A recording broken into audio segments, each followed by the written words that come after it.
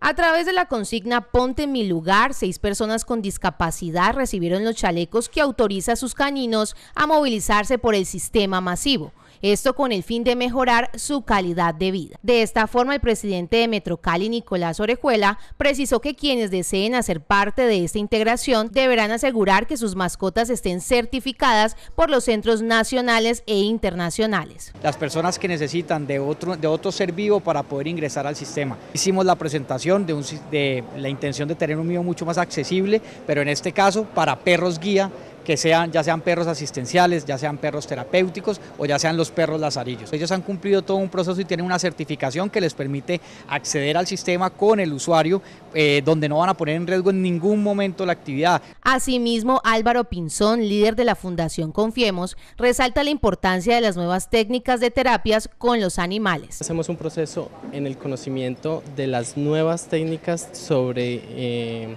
terapias con los animales, sobre cómo ellos nos ayudan en la socialización de las personas en situación de discapacidad y personas que tengan alguna condición. Una persona invidente es mucho más independiente con un perro al lado.